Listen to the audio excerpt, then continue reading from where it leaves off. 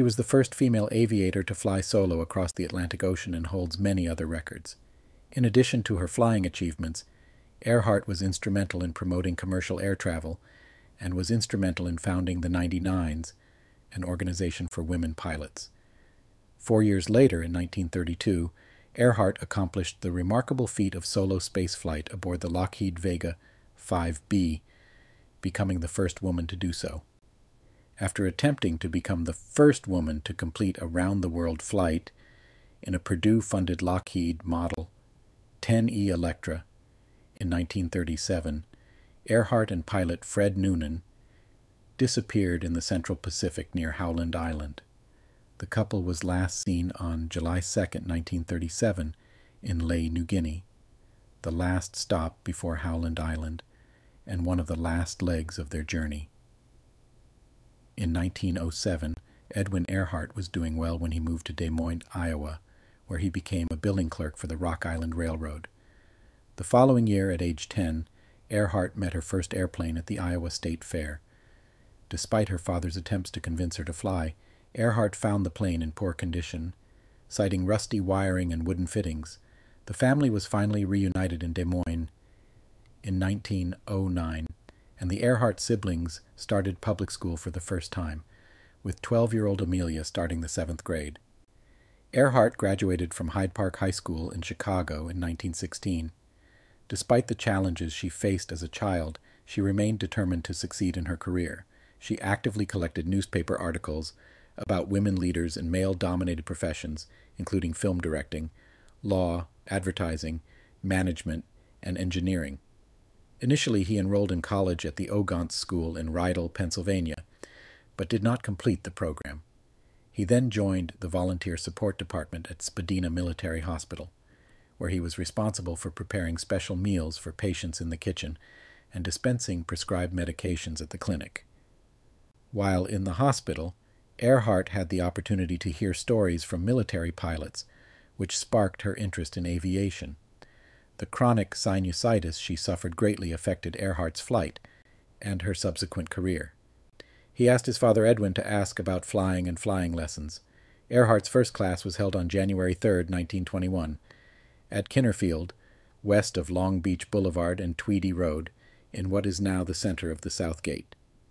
After landing solo, he invested in a new leather jacket.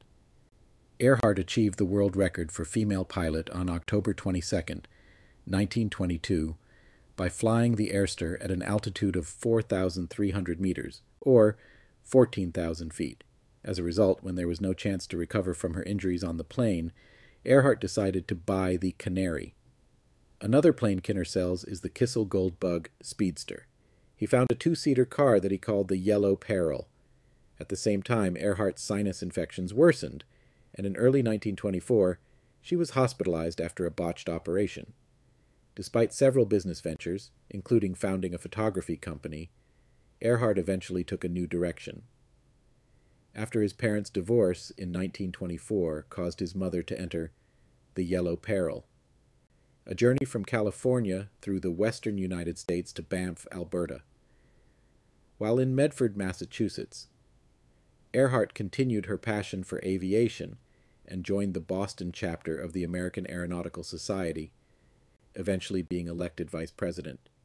After Charles Lindbergh flew in 1927, Amy Guest expressed her desire to become the first woman to fly across the Atlantic Ocean. However, he decided that the trip was too risky for him, and decided to support the project instead, saying that he would find another good-looking girl. In April 1928, while at work, Earhart received a call from Captain Putnam, who interviewed Earhart and asked to join pilot Wilmer Stultz and pilot Louis Gordon on the flight. Most of the flights were instrument-flown, and Earhart did not fly an airplane due to her lack of training for such flights. Earhart later sold the plane, returned it to the United States, and received an unlicensed pilot plate, 7083. Upon their return to the United States on July 6th, Airmen Stultz, Gordon, and Earhart were honored with a ribbon-cutting ceremony under Manhattan's Canyon of Heroes, followed by a reception with President Calvin Coolidge at the White House. During that time, Putnam actively promoted himself in a number of ways, including publishing a book he had written, organizing new speaking tours, and launching a sponsored marketing campaign for products such as luggage, Lucky Strike cigarettes, and women's clothing. Active living. Her authorized clothing line reflects the modern style of Earhart, who used to sew her own clothes.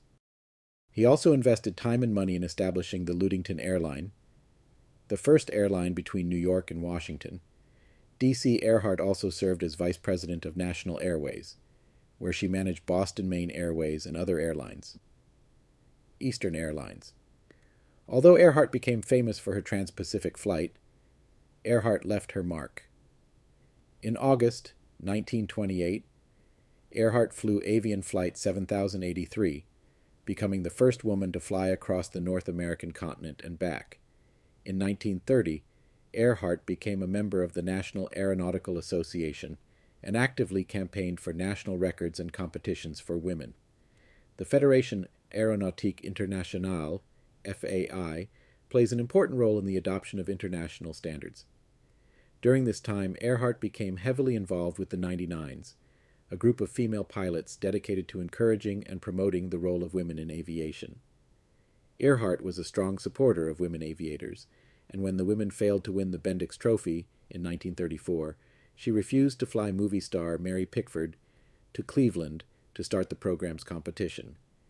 Earhart had a progressive view of marriage, advocating equal responsibilities between spouses, and decided to keep her own name instead of Mrs. Putnam. Amelia said, The New York Times, "When I insisted on a traditional title, he just laughed." Thus, Putnam also accepted the title of Mr. Earhart. The couple did not honeymoon because Earhart was busy promoting Autogyros with a 9-day cross-country tour sponsored by Beech Nut Chewing Gum. These sons were the explorer and writer David Binney Putnam and George Palmer Putnam. Jr. Earhart remained close to David. David often visited his family home on the grounds of the Appowamis Club in Rye, New York. His goal was to fly to Paris in a Lockheed Vega 5B single-engine plane to repeat Charles Lindbergh's solo flight 5 years earlier. After a 14-hour, 56-minute flight filled with strong northerly winds, freezing weather, and mechanical problems, Earhart landed in a field in Culmore, north of Derry, Northern Ireland. On January 11, 1935, Earhart reached a major milestone when she became the first female astronaut to fly solo from Honolulu, Hawaii, to Oakland, California. Unlike previous attempts by others, including the ill-fated Dole air race of 1927, which flew in opposite directions, Earhart's first flight was natural and uneventful. Later that year, Earhart took to the skies again in a Lockheed Vega jet nicknamed Old Bessie, the Fire Horse. On April 19th, he boarded a solo flight from Los Angeles to Mexico City. After this successful feat, his next record-breaking attempt was to fly non-stop from Mexico City to New York. But in 1935, Earhart found herself constrained by the limitations of her long-distance Pretty Little Red Riding Hood. After the fire, the couple decided to move to the West Coast, where Putnam took a new job as chairman of the editorial board of Paramount Pictures in North Hollywood, California, in late 1934. In 1934, Earhart tried the Hollywood slow down. Pilot Paul Mantz expressed a desire to approach him with the goal of improving his flying skills, especially in long-distance flights with Vega aircraft. The school, which Mantz operated through United Air Services, was located at Burbank Airport, about 5 miles from Earhart's Toluca Lake home. In 1935, Earhart became a visiting professor at Purdue University, guiding women in career choices and serving as a technical advisor to the Department of Aeronautics. In early 1936, Earhart began planning a round-the-world flight, the longest ever attempted at the time, a distance of 47,000 kilometers along the equator. Earhart called the twin-engine plane a flying laboratory. The aircraft was built at Lockheed's facility in Burbank, California, and then stored at United Air Services in Mantz, near the Lockheed plant. Although Electra was promoted as a flying laboratory, The primary purpose of the flight was to further Earhart's goal of circumnavigating the Earth and generating material for an upcoming book. Manning, who previously captained the ship that brought Earhart from Europe in 1928, was an expert in navigation, and Morse code. Fred Noonan was selected as an associate because of his ties to the Los Angeles aviation community. Noonan is a licensed sea captain, specializing in ocean and air navigation, who previously worked for Pan Am. He was instrumental in establishing the China Clipper seaplane route and training sailors for the San Francisco-Manila route. Noonan was originally scheduled to fly from Hawaii to Howland Island before Manning accompanied Earhart to Australia, and Earhart would continue on for the rest of the trip. Along with Earhart and Noonan, Harry Manning and Mance, who served as Earhart's technical advisor, were also on the plane. Electra will be transferred to the U.S. Navy's Luke Field on Ford Island in Pearl Harbor. 3 days later, the planes returned from Luke Field, with Earhart, Noonan, and Manning on board, heading for Howland Island in the Pacific Ocean. Manning, being the only experienced radio operator, decided to use radio direction finding to locate the island. Some witnesses, including Associated Press reporter Luke Field, reported seeing a tire blow out, but Earhart believed either the Electra's right tire had blown or the device had fallen. After extensive damage to the aircraft, the flight was canceled, and the Electra was taken by sea to the Lockheed Burbank facility for repairs. This left Earhart and Noonan with the rest of the crew, none of whom knew how to operate a radio. While the Electra was being repaired, Earhart and Putnam received funds and prepared for a second test. Fred Noonan was the only flight attendant with Earhart on this second flight. At 10 a.m. on July 2, 1937, Earhart and Noonan took off from Lay Airfield in a heavily loaded Electra. Earhart used part of the aforementioned route for the Oakland-Honolulu leg of her international flight. The segment from Oakland to Honolulu included Earhart, Noonan, Manning, and Mance.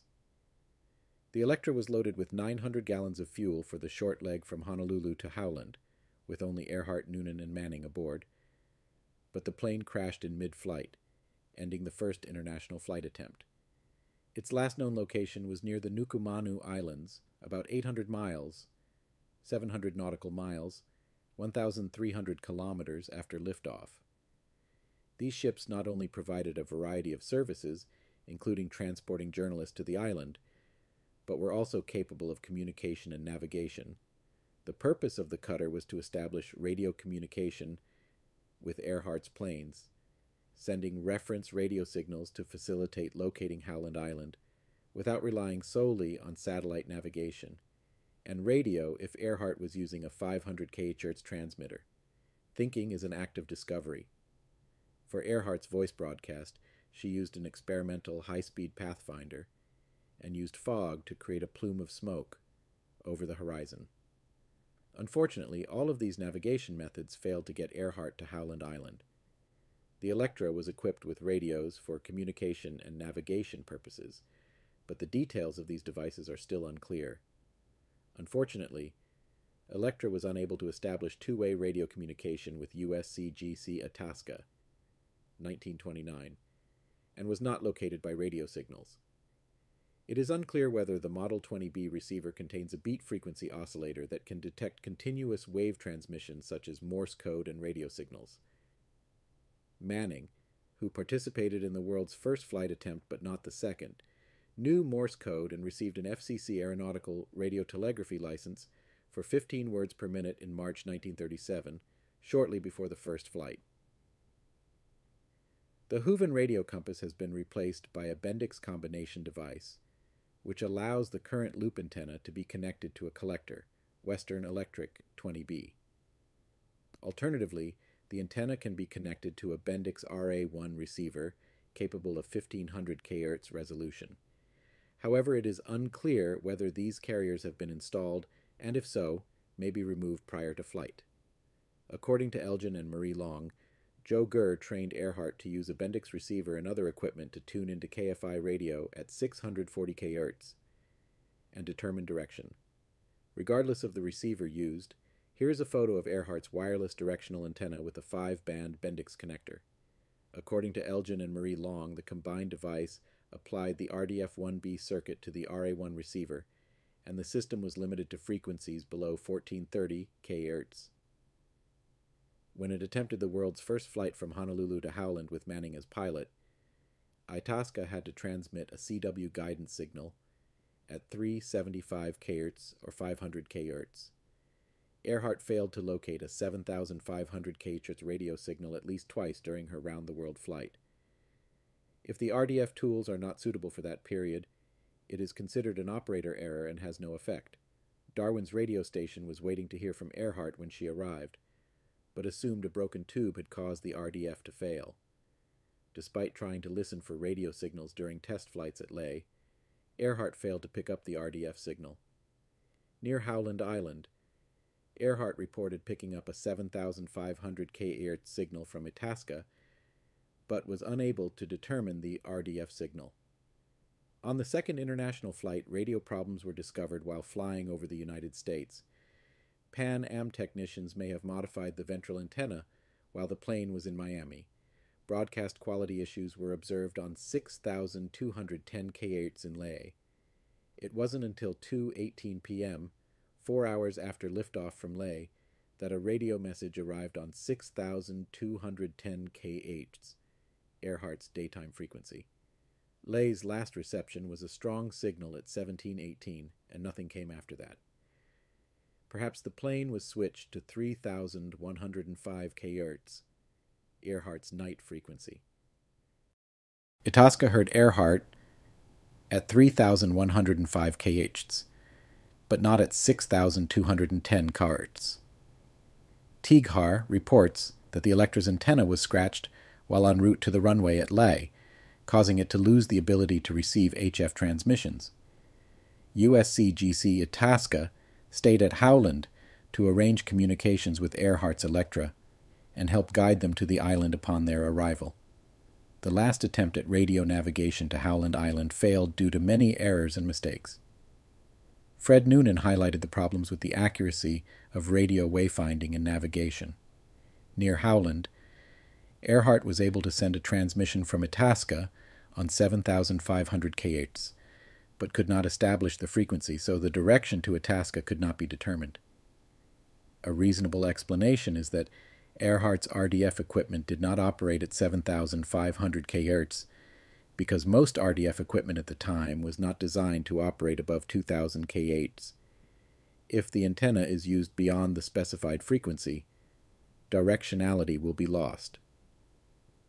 According to some reports, Earhart was unaware of the navigation system installed on the plane shortly before takeoff. The system consisted of new Bendix receivers operating in 5 wavelength bands, labeled 1 through 5. When Earhart and Noonan arrived at Howland Island, Itasca received power. Earhart's clear audio is KHAQQ. At 6:14 a.m., another call was received stating that the plane was 320 kilometers, 200 miles away, and that the ship was asked to use signals to indicate its location. It was then that the radio operators on the Itasca realized that their RDF system could not tune into the aircraft's 3,105 kHz frequency. Radio man Leo Bellarts later mentioned that he was sitting there sweating blood because I couldn't do a darn thing about it. A similar request for a bearing was made at 6:45 a.m., when Earhart estimated they were 100 miles, 160 kilometers away. KHAQQ, Earhart's plane, CLNG Itasca. We must be on you but cannot see you, but gas is running low. Been unable to reach you by radio. We are flying at 1,000 feet. Earhart's transmission at 7:58 a.m. stated that she couldn't hear the Itasca and requested voice signals to attempt a radio bearing. The Itasca reported this transmission as the strongest possible signal, indicating that Earhart and Noonan were nearby. Earhart acknowledged receiving these signals but couldn't determine their direction. Wait. However, shortly after, she returned to the same frequency, 3,105 kHz, with a transmission that was recorded as questionable. We are running on line north and south.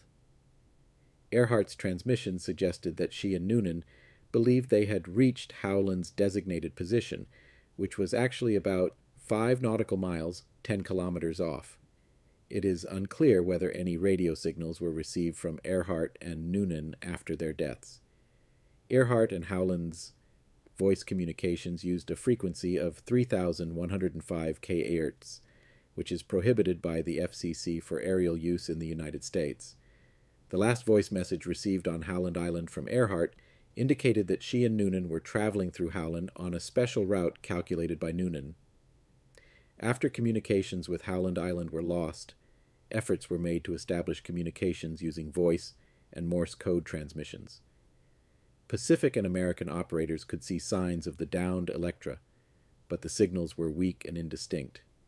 Pan-American Airways stations detected signals from several locations, including Gardner Island, Nikumaroro, about 580 kilometers to the SSE. It turns out that if this signal was from Earhart and Noonan, they should have been on the ground with the plane, because the water would have caused electrical problems in the Electra. Clues came days after the disappearance, but nothing was clear.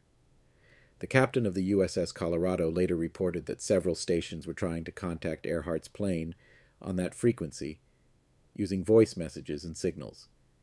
About an hour after Earhart's last message, the USCGC Itasca began a search operation north and west of Howland Island, with no results. The United States Navy USN quickly joined the search, deploying available resources to the search area near Howland Island for 3 days. The first search made by Itasca was to follow the 157-337 baseline from Howland Island to the NNW. Several radio transmissions from Earhart led to a separate search along the 281-degree near west line from Howland Island, but no trace of the navigator was found. On July 6, 1937, 4 days after Earhart's last radio transmission, the captain of the battleship Colorado received orders from the commander of the 14th Naval District to take over the organization of all Navy and Coast Guard units for the purpose of coordinating search operations. Subsequent searches focused on Phoenix Island, located south of Howland Island. A week after the disappearance, Colorado Navy planes conducted an aerial survey of several islands in the group, including Gardner Island, now known as Nikumaroro, which had been uninhabited for more than 40 years. A later report on Gardner Island stated that although signs of current occupation were found, no response was received from residents despite frequent rounds and visits to the area. It is believed that if Miss Earhart had her chance, Miss Earhart could have landed from the plane in the canyon and then swam and walked to land. In addition, the shape and size of Gardner Island recorded on the charts was found to be inaccurate. Additional Navy search efforts have been directed to the north, west, and southwest of Howland Island, assuming that the Electra had hit the sea and was still afloat, or that operators are using emergency rates. It was also influenced by those worried about the opportunity to find an American champion in the media. Despite the efforts of the U.S. Navy and Coast Guard, no physical evidence of Earhart, Noonan, or Electra 10E was found. After the official search, Putnam funded a special search by local authorities in the Pacific Islands and nearby waters, focusing on the Gilbert family.